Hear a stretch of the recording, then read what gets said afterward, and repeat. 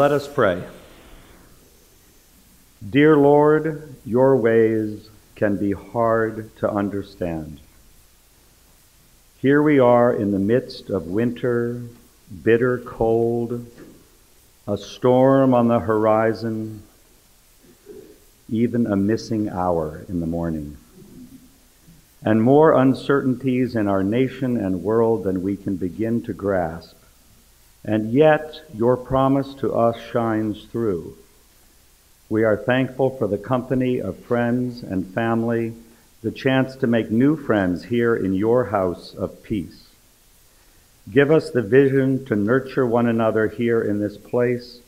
Fill our hearts with the hope we need to prepare the way towards your kingdom. Keep us strong as we meet the challenges of our community and world. In Christ's name we pray. Amen.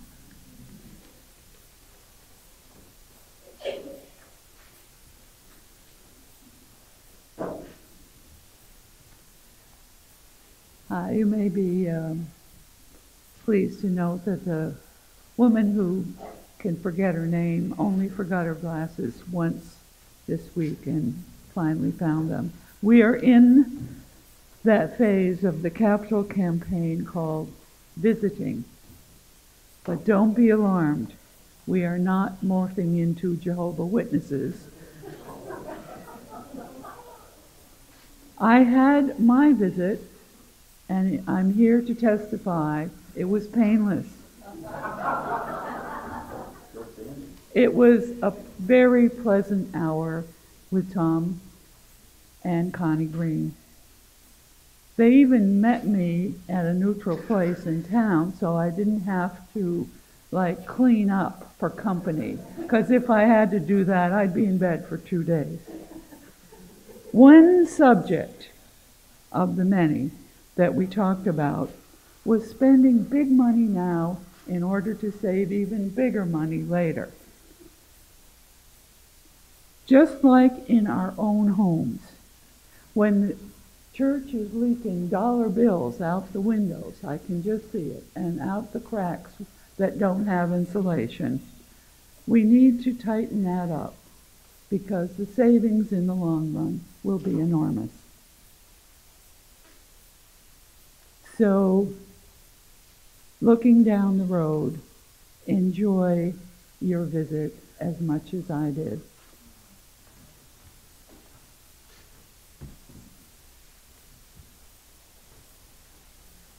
So I prepared the bulletin before having gone to Washington, D.C., so you're going to find there are quite a few changes, inspirations, adjustments. One is that, as you can see, France Robert is not here, but Andy is, and I thank you so much. I'm not sure what that change was, but that's one. Another is that I was inspired, rather than to use the Lord's Prayer in Aramaic, which I had thought to do all during Lent to kind of take us back to the roots, the basics of our faith, that I found a version in Comanche, and I thought that that would be a nice way to begin our service today. So I'm about to play that, and that's what you're about to hear. And if you could treat it as a time of prayer, albeit in a language that is not one we share.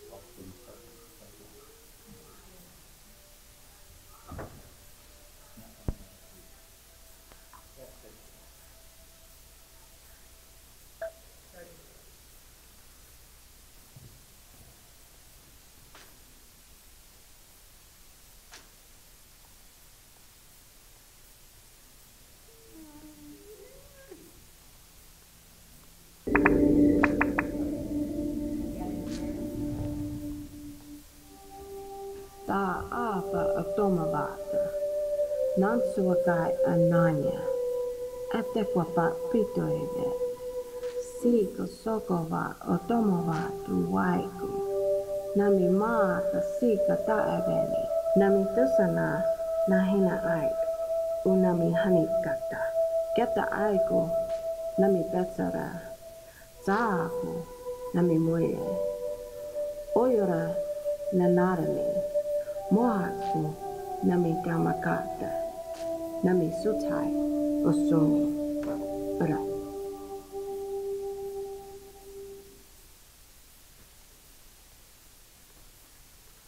Amen.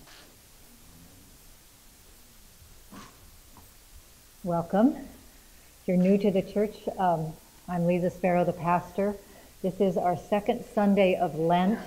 Lent is a time where we go back to the basics of who we are as Christians, to the story of Jesus and his path toward crucifixion and resurrection. Today we focus on thirst and on water, one of our most basic needs. And I just welcome you all here today. We have a few announcements. Fred's going to be first, and we have a couple more. Good morning, everyone. Thank you so much to everyone who has already signed up for next week's Sugar on Snow supper. Anyway, there are still a few slots if you haven't had the opportunity to sign up for food donations. The clipboards are on the back table. Working slots are on the tree with sap buckets, and all of that will be downstairs during coffee hour. So I'll take them down after the service. Especially needed are deviled egg makers and a few slots at the supper. But I think I still have some conversations with people about that. So we should be okay. Next thing is to make sure we can fill 3 seatings. And 7 o'clock needs the most work, so talk it up among your friends and neighbors and relations that 7 is a great time to have Sugar on Snow. With 4 o'clock or 4:30 sitting will probably sell out at this point. We're about 3/4 full almost, and the middle seating is about half full right now. So calls are coming in. So thank you to everyone who's helped get the word out. And see you next week or later this week.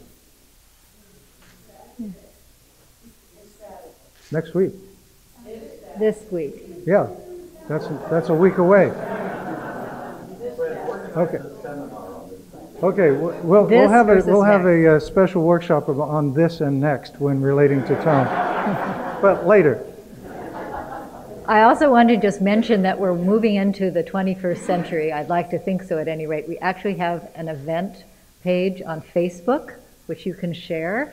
And if you're a Facebook person, that really gets the word out. So help us with that, please.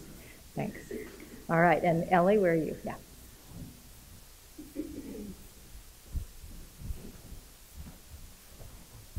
Good morning. I'm Ellie Mayanen, and downstairs today after church, I will be there, and perhaps Dunham will join me. I see him here. The Community Collaborative for Guilford will just be downstairs for information for anyone, and that is the nonprofit that rose out of our vision committee and the conversations we've been having for at least 3 or 4 years about the project that might take place on the property next door. So come down and see what we're doing. Thank you. So I see some beloved visitors today, some of which I recognize and some of which I don't. Catherine, can I introduce you? I know it means a lot to people to know that this is Linda King's daughter, and she's here. So thank you so much for being with us. We love you, and we love Linda. I also would like to ask a prayer petition. We have 2 or 3 young women, I'm not sure yet if Jessica's decided, who are beginning their confirmation process. So if Honey and Ella, would you stand up? I don't know, Jessica, are you going to join us? Or, I don't know. Yeah. So anyway, they began today, and they will be working with me through Lent.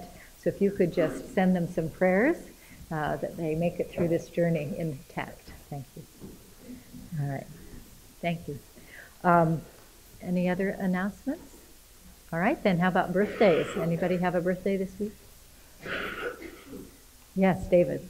Yesterday was our son Carlos's 20th birthday. All right. You made it through to the crest. Yeah, okay. Yes, Evan. Thursday was my cousin Mia's birthday. She just turned 25. Okay, cousin Mia turned 25. And Josh? My mom's birthday was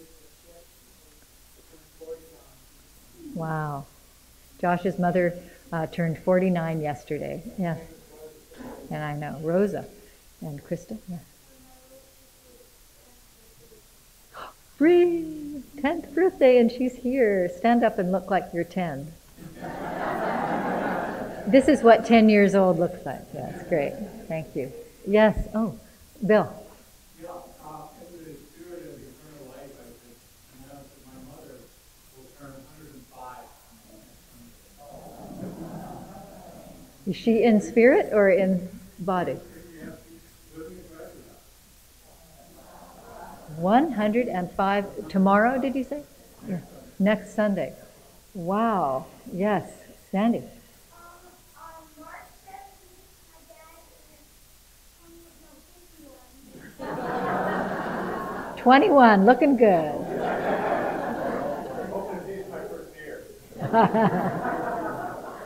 All right. 51. Yes. my husband is 16, so something like yesterday. Okay. Yesterday was Liz's birthday. Okay. Thanks. Yes, Dan. That's right. Elka's birthday was yesterday. Yeah. Elka is a friend of ours who lives in Washington, D.C. Yes, Lily.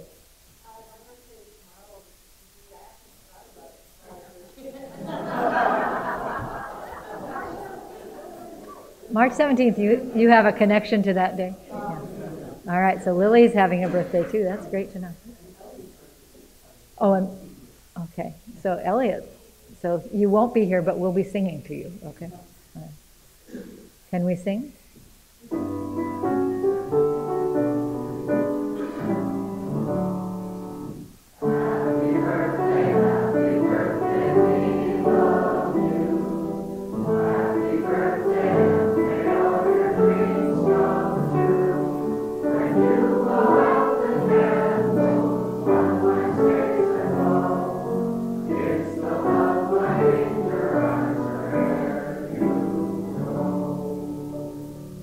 Amen. And now before we light the candles, I would like to mention that we have the first, well actually it's the second of our Lenten series, but the first of our movie series today at 4. It didn't make Ovation, so I'm making an extra plea. Alan Dater, who's, as you know, a well-known filmmaker, is with us at 4 today to watch a film that he made in the Holy Land with Johnny Cash. And the movie is full of great country music. This will be one of 3 movies, but today I'm particularly hoping people will come. The other movies, we'll watch them ourselves together, and if it's 2 of us or 10 of us, it doesn't make a difference. But today, Alan Dater will be here in person, and I would love to have a few at 4 o'clock. So if a few people, or many people could come, it's going to be a great movie, and I'm sure he has tales to tell of Johnny Cash in the 70s. So pretty neat. Anyway, so we're very lucky to have that happening. All right, so now, as these 2 young people light the candles that are the symbol of Christ's love and light that burns ever and always in our lives, let us pause and give thanks that we are here today with each other.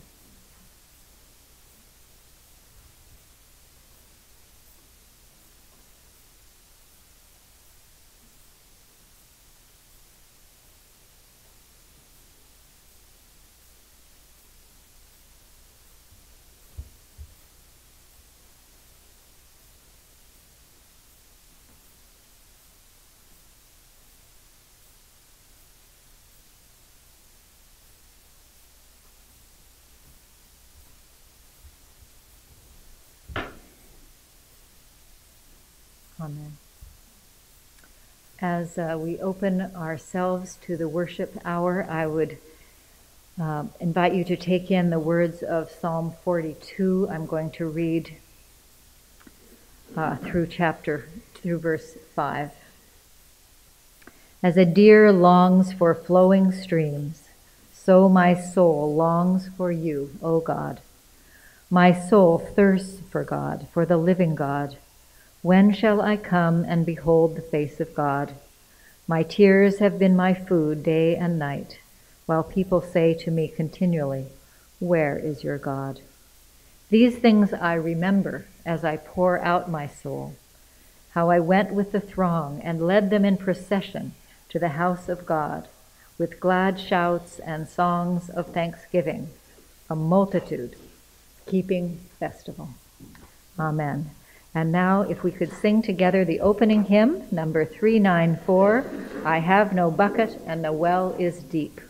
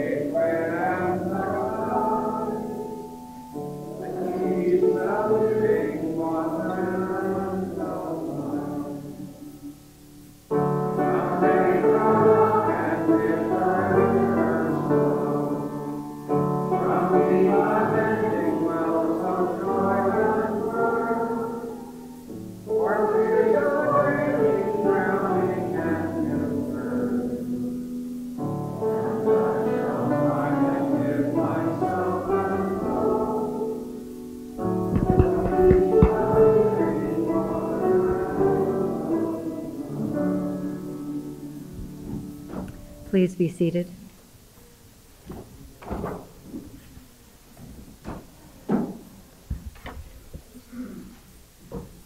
If you open your bulletins, you'll find a prayer of preparation that we can read together responsively. If you would read the bold after I read the normal font. In Christian tradition, the waters of baptism remind us of our connection to all things. We come from water and live in communion with plant, animal, earth, water, and air. Water is life. It purifies, quenches, cleans, brings about renewal and transformation. Through baptism, water washes away all that divides us, so that we might know our common ancestry in the loving Creator. In prayer and solidarity, we are one. We belong to each other.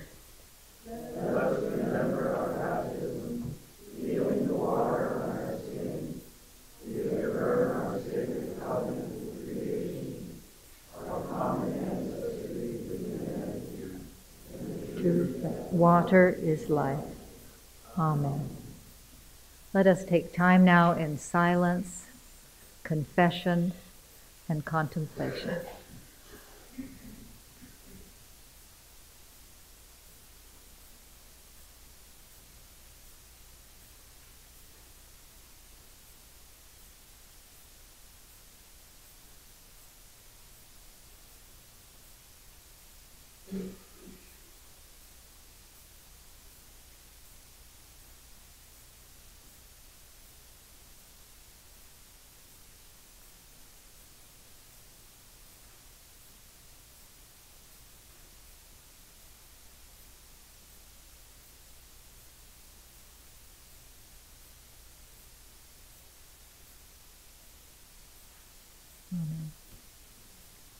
Go therefore among the nations. Remember that to baptize is to recognize the holiness of water, and teach yourselves that you can learn with others how Jesus walked on the earth with justice and compassion, with healing and with hope. He will be with you in each place where the need is great and you are full of fear. In the name of the Creator of sacred earth, the Spirit in all wind that blows, and his name born in the water of the womb, washed in death, risen in the river of life. Amen.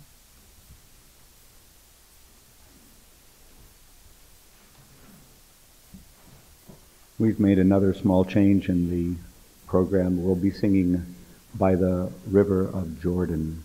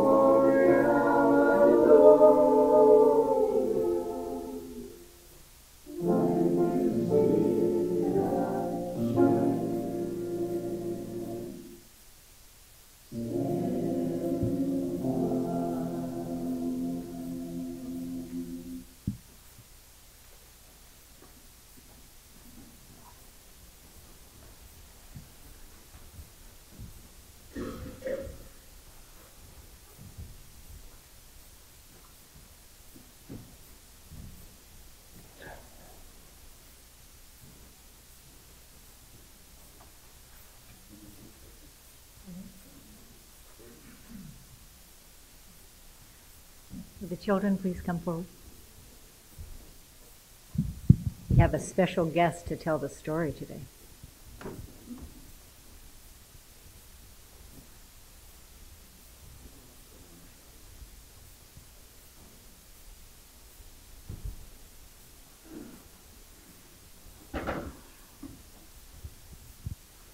So, do any of you know who the first Vermonters, before Vermont was even Vermont, and before ships sailed across? Who were the first Vermonters, Lila? The Abenaki. The Abenaki, the people of the dawn. So this is a story I learned from Joe Bruchac, who is of Abenaki origin and descent, lives over in the Hudson River Valley. Every culture has a creator, some explanation for how everything got here. Guilford made everything. Guilford made the rich, fertile soil so that food, plants could all grow. Guilford made the rivers and the lakes, filled them teeming with life. Guilford made the forest, filled it with creatures of all kinds. Best of all, Guilford made the maple trees. Now in those days, things were different. You could go up to a maple tree and just reach up to any old twig. Reach up right now, kids. Reach up, find a twig, and you're just going to snap a twig. And right out of that broken twig would drip thick, sweet, sticky syrup. Life was good. After a while, Guilford came to check on all that had been created and all that was good. Guilford went to the village to see how the people were doing, but when Guilford got to the village, the houses were empty. The doors were just swinging in the wind. It looked like no one had been there for a long time. Guilford thought, I know, silly me, they're out in the gardens, working in the gardens. So Guilford went out to the garden, but the weeds had grown tall and the tools were just thrown about. Guilford thought, I know, they must be down at the river, fishing and playing in the water. So Guilford went down to the river.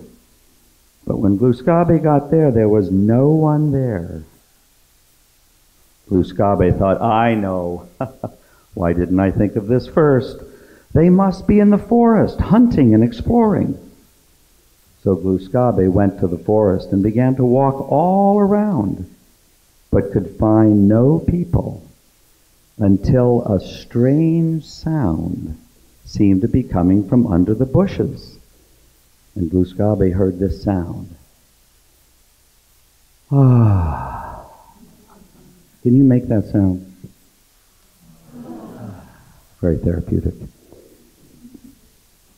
Guilford looked, and lying on the floor of the forest was a full-grown man.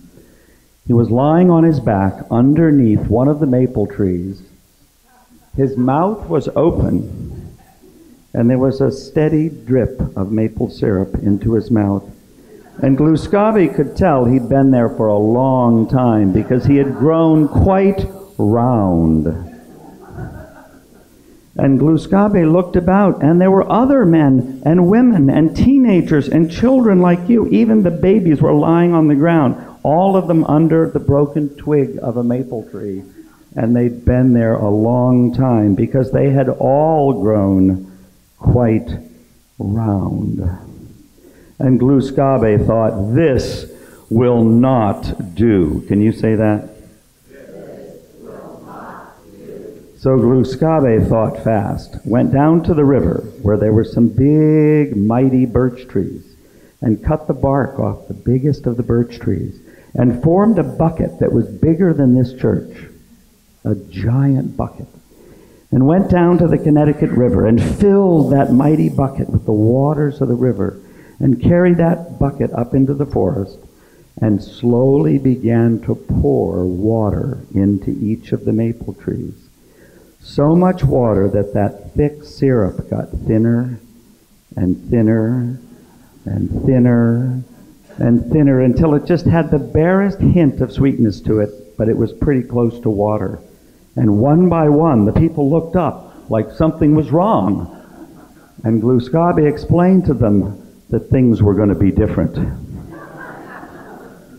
They were going to need to make buckets, which was a task in of itself, and seal them with pine tar.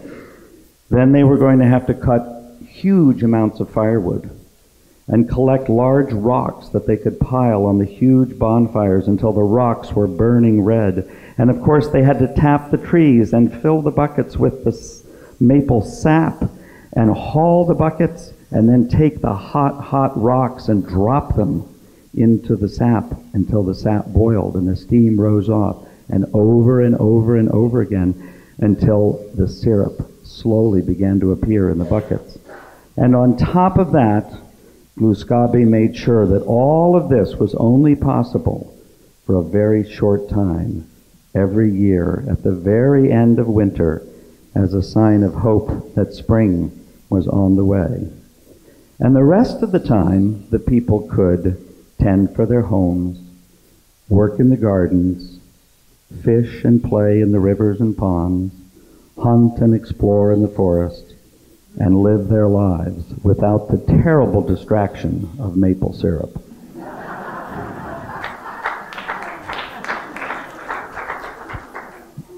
Gluskabe and the maple trees. Let us pray. Dear God, teach us to find balance between what is sweet and what must be done. Lead us in our lives, now and forever. Amen.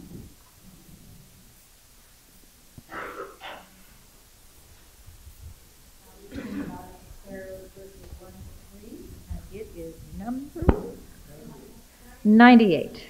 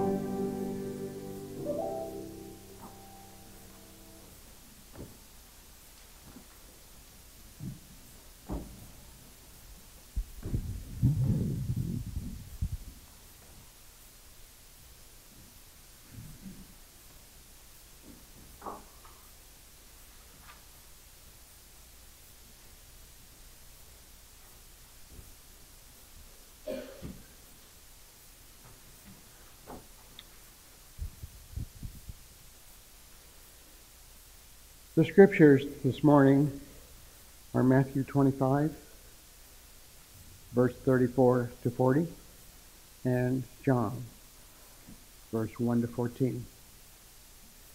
Then the king will say to those on the right, "Come, you who are blessed by my Father, take your inheritance, the kingdom prepared for you since the creation of the world.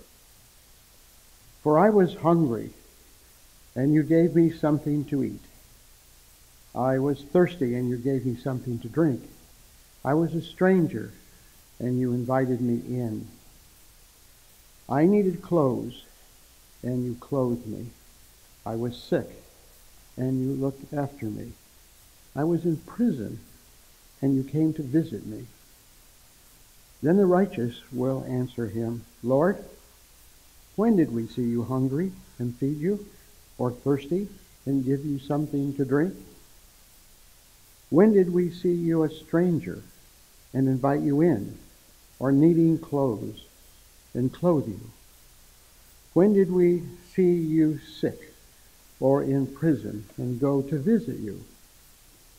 The king will reply, Truly I tell you, whatever you did for one of the least of these brothers and sisters of mine, you did for me. John 4, 1 through 14.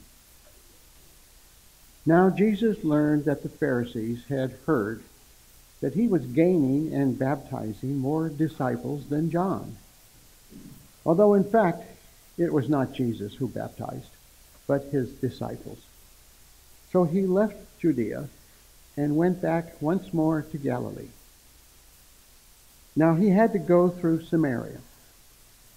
So he came to a town in Samaria called Sychar, near the plot of ground Jacob had given to his son Joseph. Jacob's well was there, and Jesus, tired as he was from the journey, sat down by the well. It was about noon. When a Samaritan woman came to draw water, Jesus said to her, Will you give me a drink? His disciples had gone into town to buy food.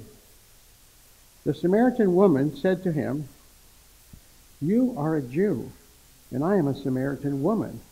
How can you ask me for a drink? For Jews do not associate with Samaritans. Jesus said to her, If you knew the gift of God and who it is that asks you for a drink, you would have asked him, and he would have given you living water. Sir, the woman said, you have nothing to draw with, and the well is deep. Where can you get this living water? Are you greater than our father Jacob, who gave us the well and drank from it himself, as did also his sons and his livestock? Jesus answered, Everyone who drinks this water will be thirsty again, but whoever drinks the water I give them will never thirst. Indeed, the water I give them will become in them a spring of water welling up to eternal life. So is the word of God. Amen.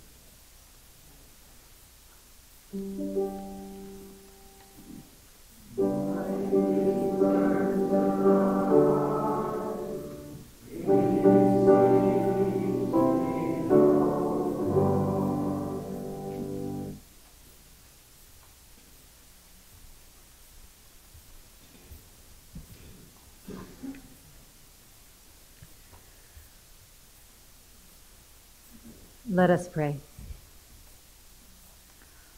O blessed Lord, may the words of my mouth and the meditations of all of our hearts be acceptable in thy sight, O God, our rock and our Redeemer. Amen.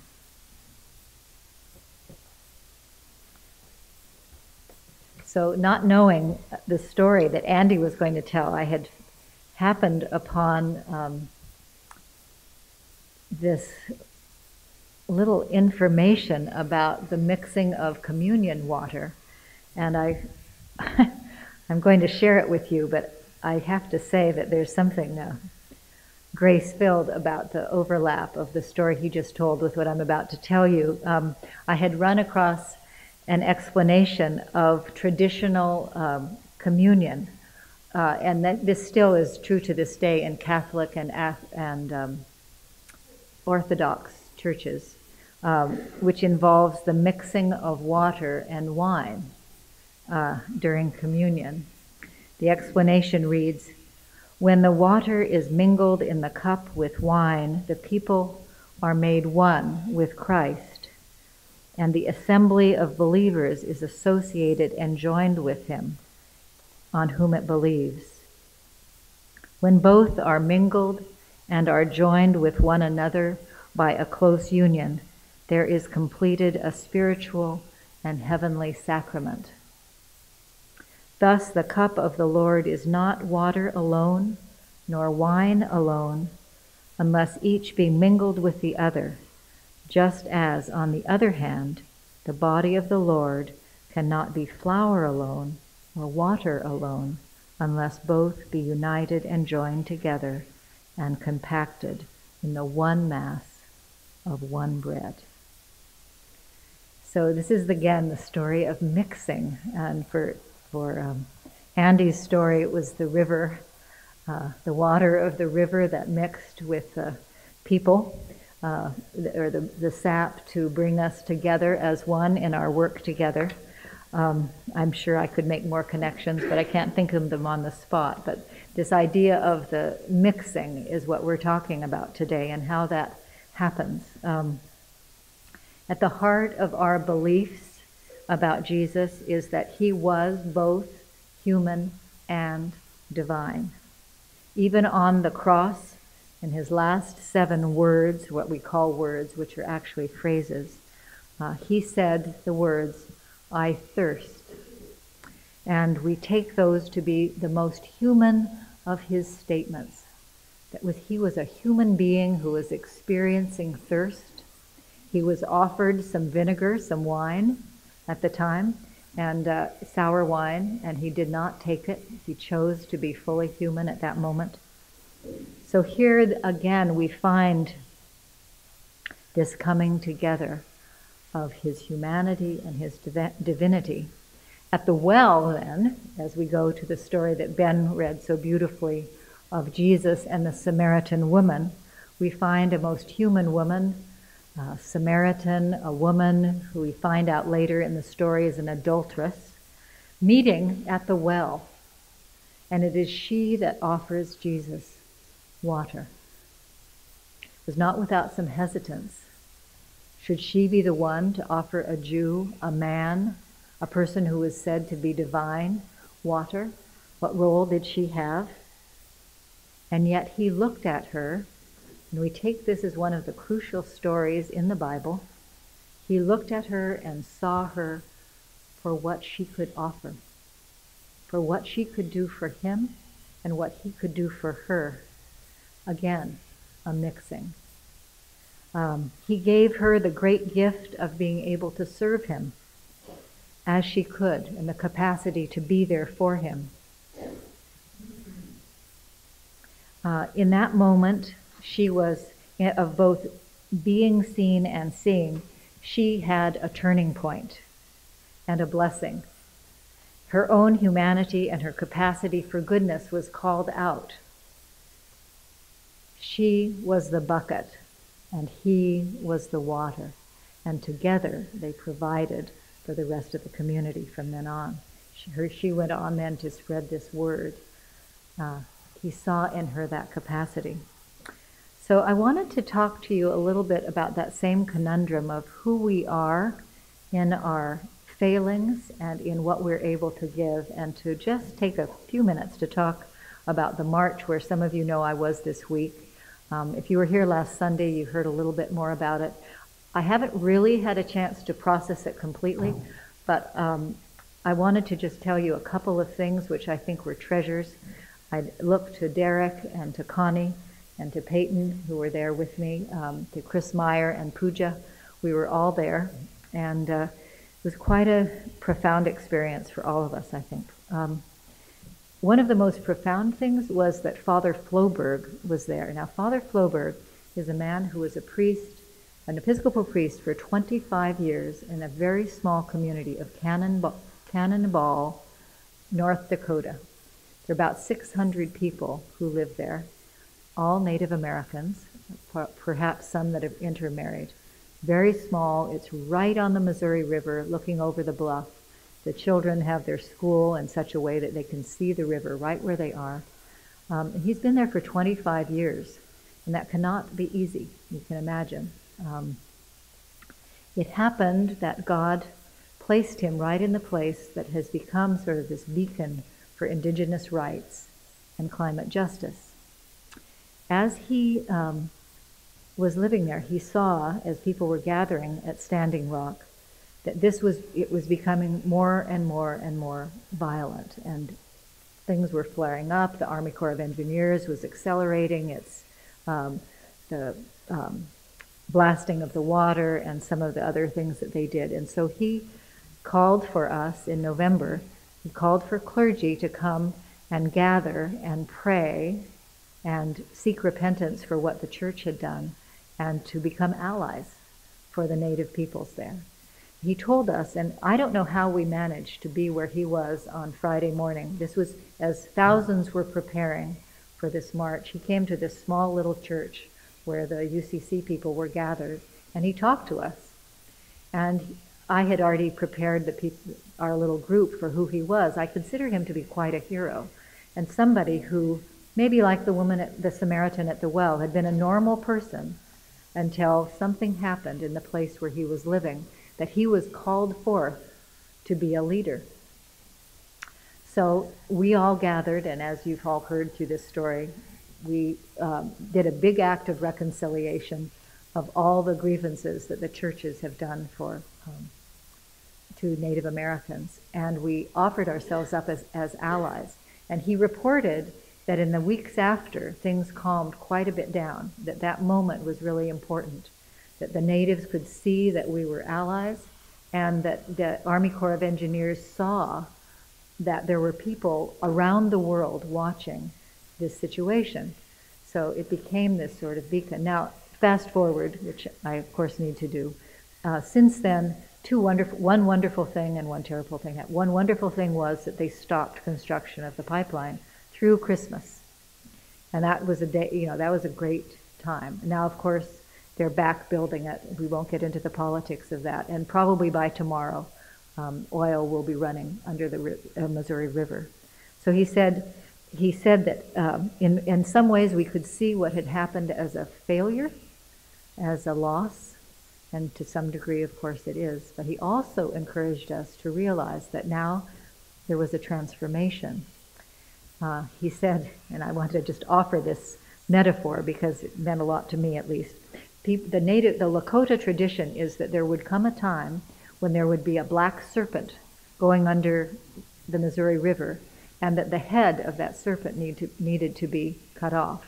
So people have been using that as a way of stopping the pipeline. And he said, but I've grown up in North Dakota, and if there's one thing you don't want to do with a black snake, it's fuss with its head. What you want to do is catch it by the tail. And he offered to each of us that our job now was to take this story to wherever we were locally, to consider how we could make it possible for fossil fuels to basically starve the snakes, to live lives where oil and fossil fuels were no longer necessary, so that the snake would die a natural death. And similarly, for us to not just think about the Standing Rock peoples, but for us to get to know the indigenous peoples wherever we are, and to embrace them and encourage the lifting up of their lives wherever we can locally. So to me, that was a very important moment for him to offer us that way of transforming the story. It's important because, again, with the water and the wine idea, the churches have been responsible for a lot of terrible deeds. I don't know if you know that Dartmouth College was originally started as a school where Anglican kids and Native kids would go to school together. But as years went on, the Native children were let go, and it became what it is today, a pretty amazing and elite school.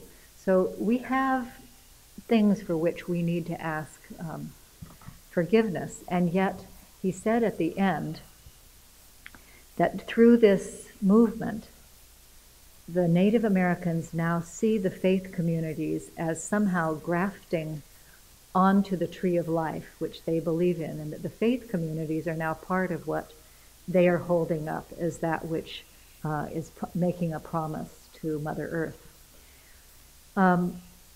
So then we had the march, and I'm not going to go into a lot of detail. It was beautiful one day, and then the day of the actual march, it was as cold as it probably was in North Dakota for many days. It was sleeting, it was raining, it was cold, and we were a wash of people walking down the street.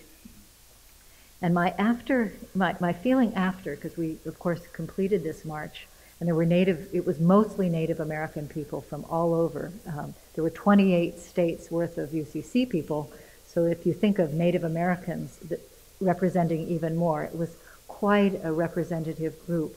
And you could hear the drum beat as we were marching. They would do some chanting, and we got to the end. And as we got to the end, the feeling was less about any one message. It was no longer about the pipeline. It was no longer about indigenous rights. It was about what happens when people of faith work together with people who need support, and of what we can do together.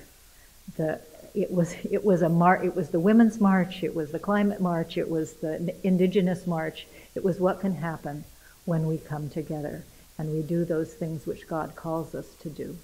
So that was a great gift, and I just offer that to you as what our work is as Christians, is to really hold to the good and the right, and to be who we are, where we are, to offer who we can to the person who we next meet.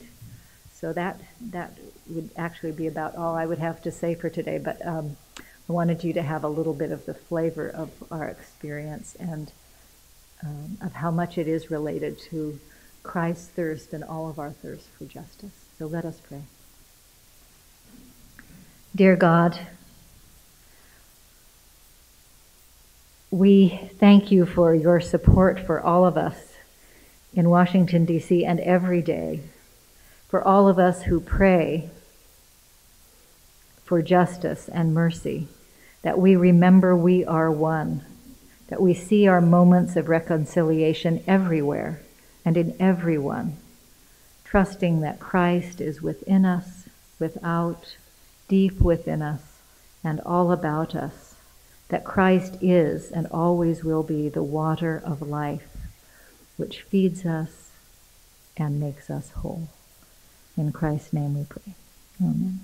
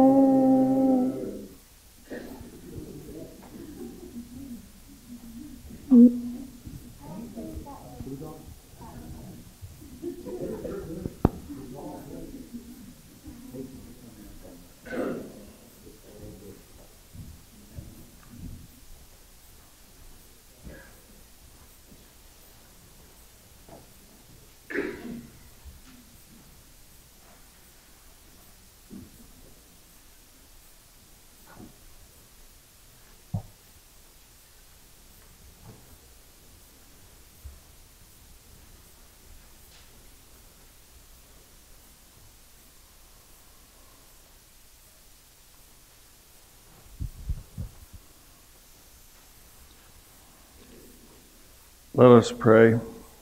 We give you thanks, O God, for in the beginning your Spirit moved over the waters, and by your word you created the world, calling forth life in which you took delight. Through the water of the flood, you delivered Noah and his family. Through the sea you led your people, Israel, from slavery into freedom. At the river, your son was baptized by John and anointed with the Holy Spirit. By water and your word, you claim us as daughters and sons, making us heirs of your promise and servants of all. Shower us with your Spirit and renew our lives with your forgiveness, grace, and love. From this place, and looking back through time in the history of our country and our peoples, we remember the rivers. Rivers have made us what we are and connect us. They bring communities together. They provide easy transportation and made early commerce possible. All our lives are bound together by these rivers. O God, creator of the waters above and the waters below, make us one body, like the body of rivers flowing together from many sources. Help us to remember that what happened to one part of the body affects all others. Help us to be mindful of the protection of our water systems, as we are also mindful of protecting and standing with all parts of the body of Christ, your world, your people. Help us remember the oceans, how they brought a diversity of people to this country and met the first peoples here who showed them and continue to show us the way of the river in our land. We pray for the people who still cross oceans to find a safe home. May we be a people of welcoming, of sanctuary, of new possibilities and opportunities, and be gracious to share the abundance of our home. Help us remember the many, many people who live in urban communities and the water systems that make the cities possible, the water systems that provide for homes and offices and all the business and industrial uses of water. Help us never to forget our dependency on water systems. We pray, too, that we be mindful of using water responsibly and ethically, and that really all the waters we use is water we actually just borrow. Help us remember the rural uses of water, water for farms, for irrigation for crops, for animals, and to grow the food that supports all of our lives and the sweet ponds we depend on for recreation. In this place and time, as we stand and pray together, we pray especially for communities who do not yet have access to safe, reliable drinking water. We remember especially indigenous communities for whom this is an ongoing struggle. We pray for our communities, our leaders, our own capacities to speak out. Creator God, who gives us the gift of the water above and the waters below, help us to ensure that all your children have access to good water. We pray that everyone's right to water will be heard and respected. May we remember the path that water takes as it circles through our bodies, and our lives. Let us remember, just like the water cycle, that what we put in is ultimately what we get back. Help us to live in ways that proclaim your glory together for the love of the world. In the name of Jesus, we pray. And with his words, we now join together. Let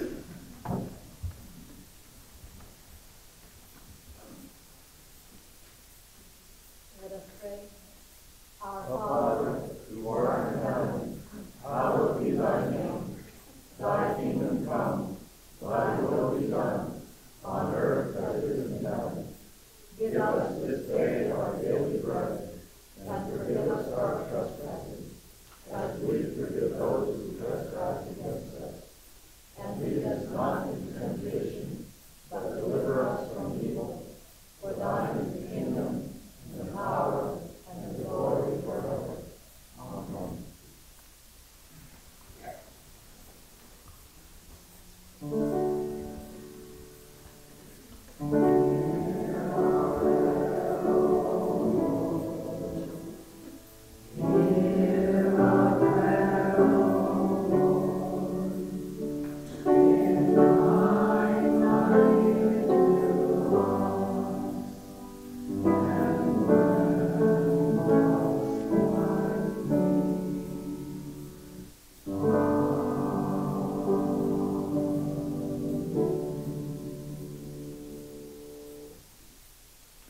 As we make our morning offering, let us remember the Samaritan woman at the well. Her bucket was what she had to offer, and the water was for us all.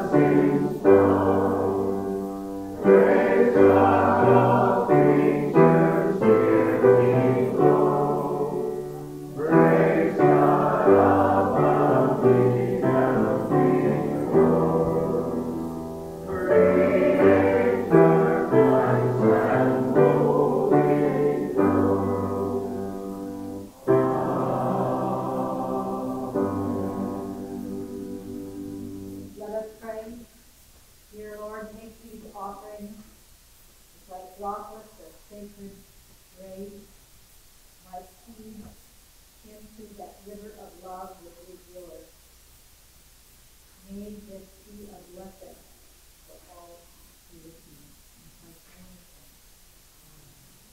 Let us ask the peace of God.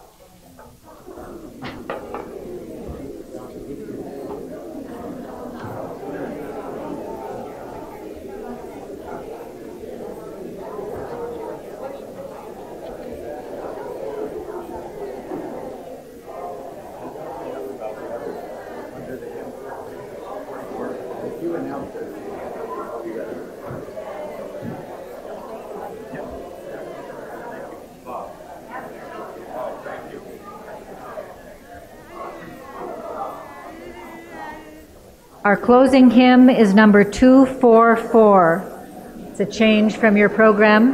244, Like a Tree Beside the Waters.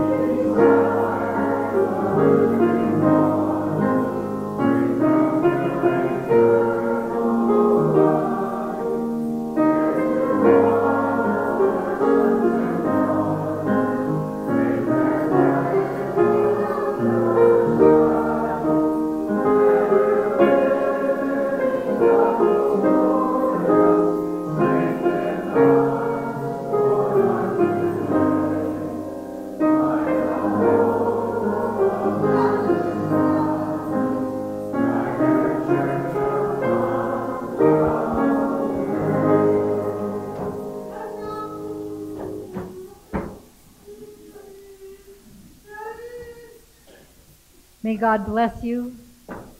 May God keep you.